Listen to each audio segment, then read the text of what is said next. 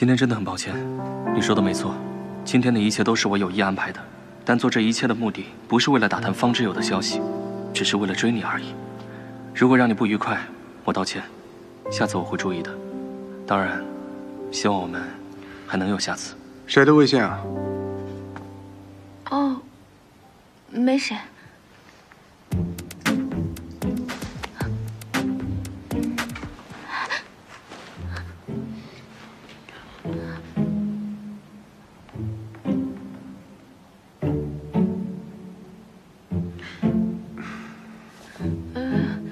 我舅妈，你快吃吧，粥都要凉了。小心烫。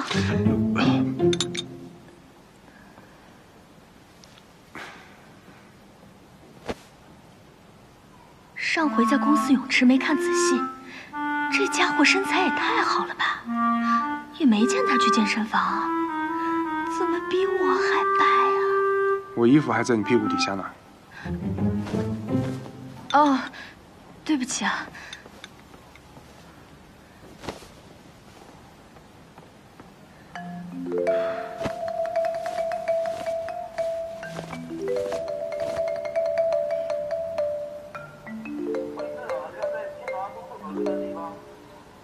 是什么情况？什么车？什么车？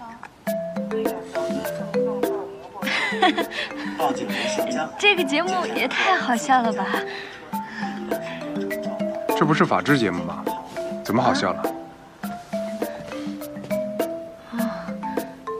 方总，天也不早了，那我就先回去了。那我送你吧。不用，我打车就行。太晚了，留下来吧。啊？你要干嘛？再来万州。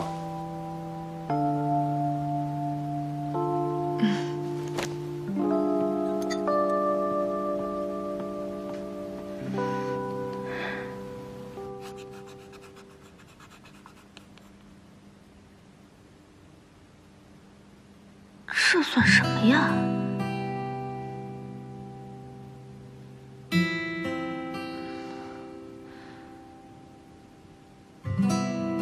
你一整天都在睡，我可没有啊。你不高兴，是因为我打扰了你和李哲的约会是吗？当然不是，我没有不高兴啊。大半夜的加班，我开心的很。 对不起啊，月亮湾度假村的提案越来越近了，我必须加快速度。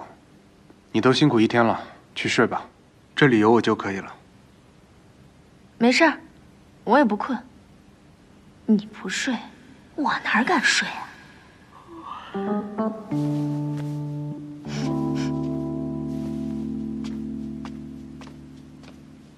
要不这样吧，我们玩个游戏，可以提提神。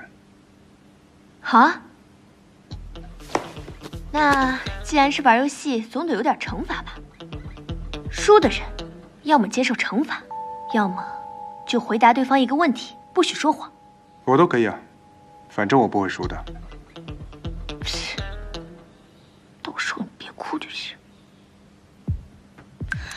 你这画的是什么呀？瞧，到你了。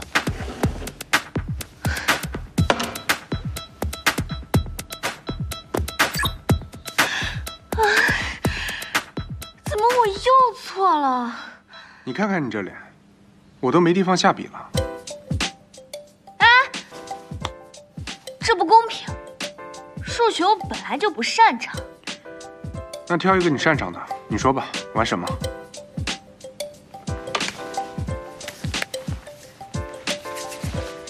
哎呀，我这智商不如你，我这运气还能不如你吗？来，猜吧。 幼稚！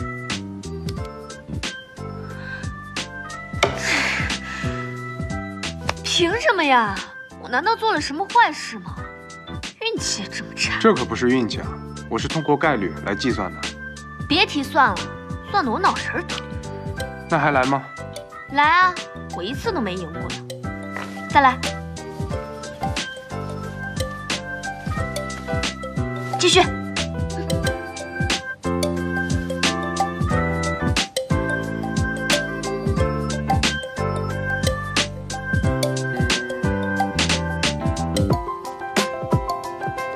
这个。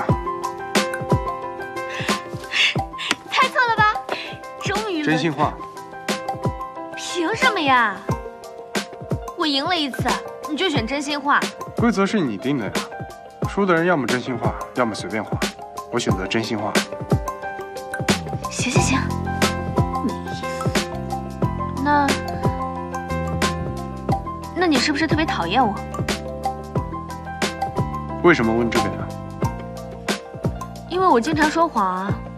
你不是特别讨厌说谎话吗？我讨厌谎言，但是我不讨厌你。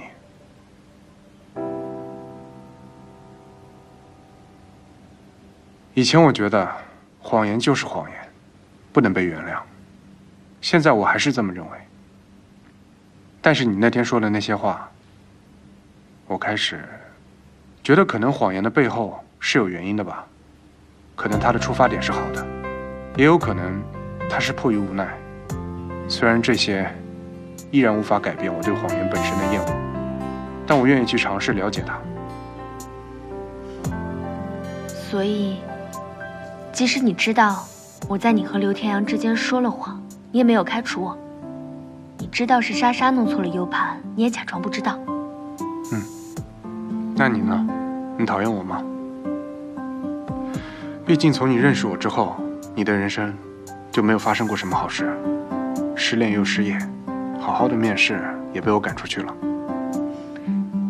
说实话，我一开始其实挺讨厌你的，觉得你这个人又自以为是，又不会说话，还最擅长把人惹毛。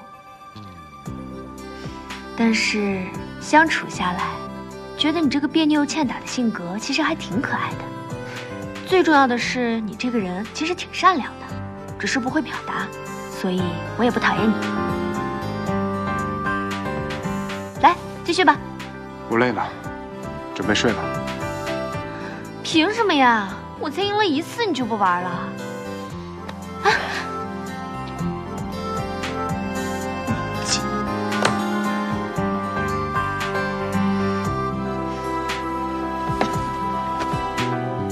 我讨厌谎言，但不讨厌你。方志阳，谢谢你不讨厌我，这是我